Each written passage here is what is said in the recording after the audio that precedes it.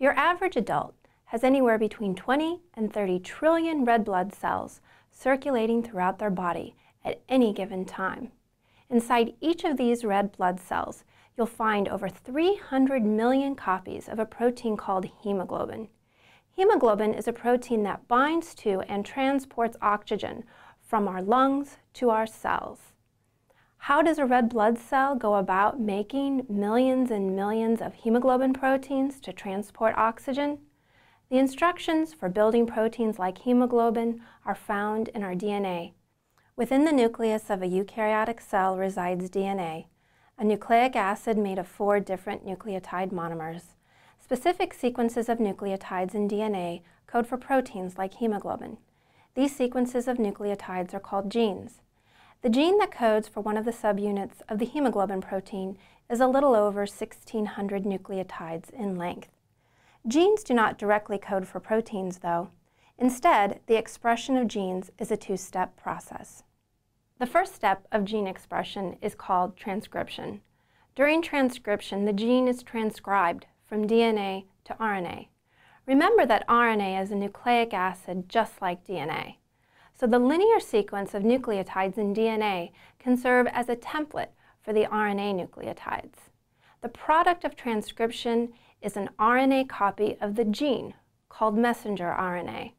During the second step of gene expression, called translation, the sequence of nucleotides in the messenger RNA is translated into a sequence of amino acids. This forms a polypeptide chain. Let's take a quick look at how the process of gene expression occurs in a human red blood cell. In the nucleus of a human red blood cell, we find the gene that codes for one of the subunits of the hemoglobin protein. When oxygen levels fall, chemical signals trigger the expression of this gene. In this animation, you can see the process of transcription occurring. A blue molecule races along the DNA.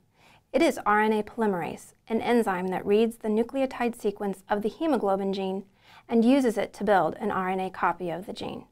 The product of transcription, messenger RNA, is represented in this animation as a yellow chain emerging from the RNA polymerase.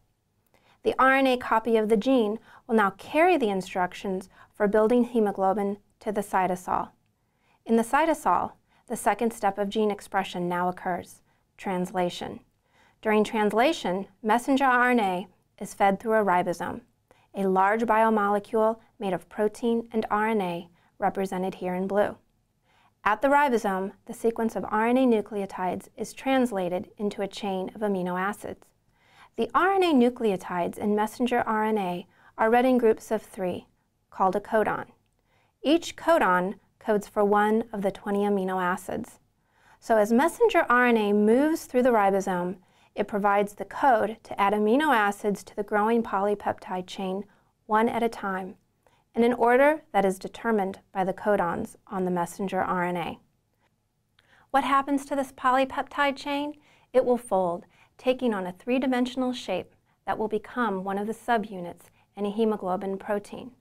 Once the hemoglobin protein is completely synthesized, it is ready to go to work, carrying oxygen from the lungs to the rest of the body. Like hemoglobin, all of the proteins synthesized by our cells are products of gene expression. So as you begin to study the details of gene expression, don't forget the big picture. Genetic information flows from DNA to RNA during the process of transcription, and from RNA to protein during the process of translation.